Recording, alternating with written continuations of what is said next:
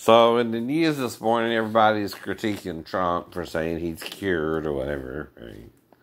Anyway. And thing is, I don't know. But see, sometimes, like I said, some people don't have it and they don't think they need to wear a mask. Right? Some people are paranoid about it and want you to wear a mask anyway. In case you have it. Okay.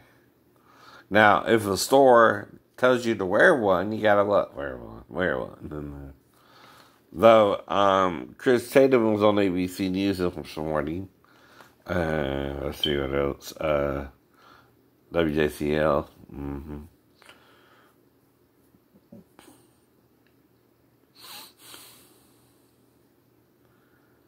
Well, when you accuse someone, they don't even know what you're saying. They're having to guess.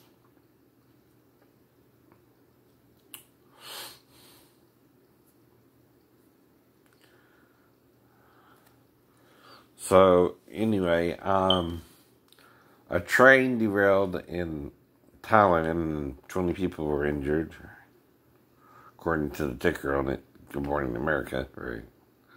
Rafael Nadal wins his 20th Grand Slam. I think the French Open or something like that.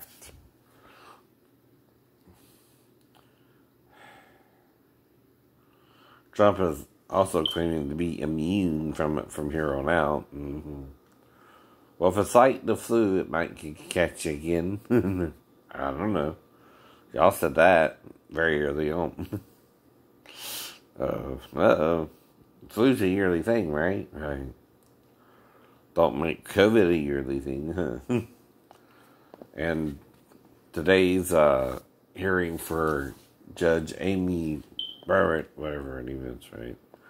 For the Supreme Court is starting at 9 a.m.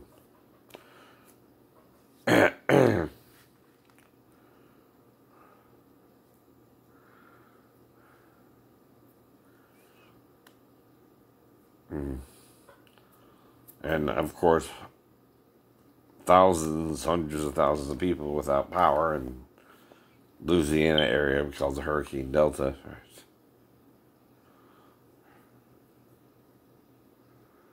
Anyway, so later on I'm going to do some more karate, right? And show you 11 self-defense techniques.